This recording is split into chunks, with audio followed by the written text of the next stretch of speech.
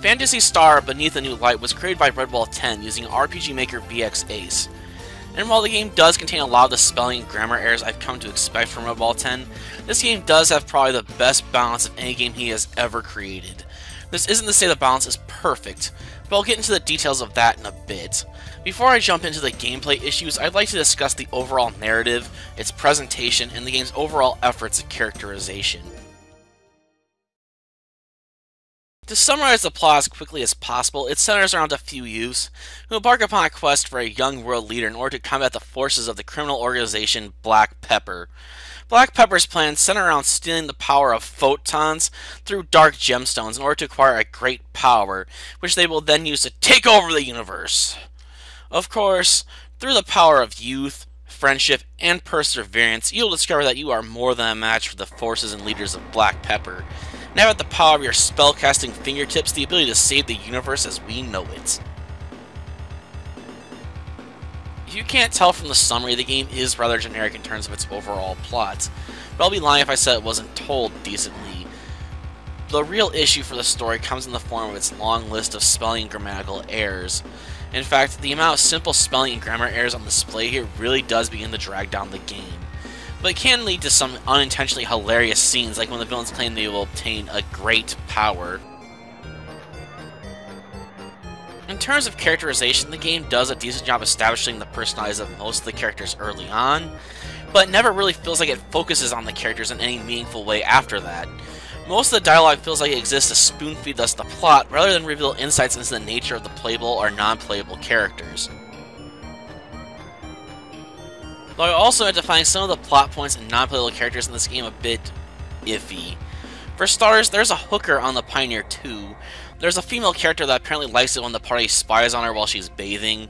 There's another woman in a pub that offers to show you a good time. And the main game features a damsel in distress plot device about saving young girls from being reduced into sex slaves. All these elements on their own would probably be negligible to me, but in combination, they begin to feel sexist, even if that wasn't Redwall 10's intent.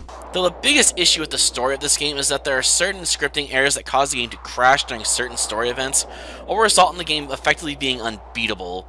While you can defeat the final boss, a pivotal event isn't set up correctly in order to initiate the ending credits. As such, you'll simply wander around aimlessly after that battle, unable to end the game, but not having anything else left to do. Phantasy Star Beneath a New Light features a turn-based combat system with random encounters, which is just fine in my opinion. Where the game begins to suffer the most in this area is in terms of its combat balance. This isn't to say the game is super easy or unbearably hard to get through, but the game does place a heavy emphasis on magic. So much so that during my Let's Play of the game, I basically spam the same spells over and over and over again in order to get through combat quickly while avoiding damage.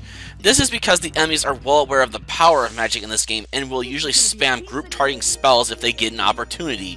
As such, I advise anyone playing this game to deny the enemy this opportunity as much as possible, and would recommend holding off on engaging the various bosses until you're at least level 20. This way you'll have access to one of the most powerful abilities in the game, and the most necessary if you wish to defeat the various bosses in a reasonable number of tries.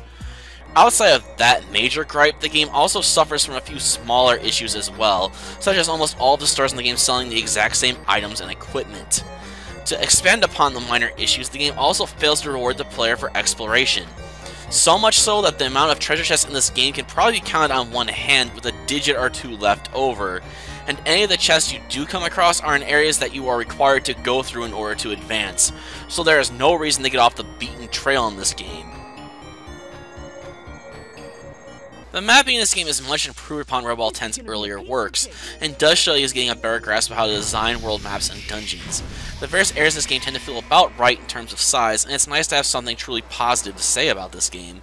And to continue that trend, the various enemy sprites in this game are rather solid, and are clearly not part of the default package for this RPG Maker engine. But I'm not sure if Redwall 10 created these himself or lifted them from another source. On the sound side of things, the game does a few questionable things in my opinion. For starters, the game includes the use of voice clips for before and after battle taunts. These short audio clips add nothing to the game in my opinion, and make me wonder why the rest of the game doesn't include voiceovers. The other questionable decision in my perspective is some of the music selections.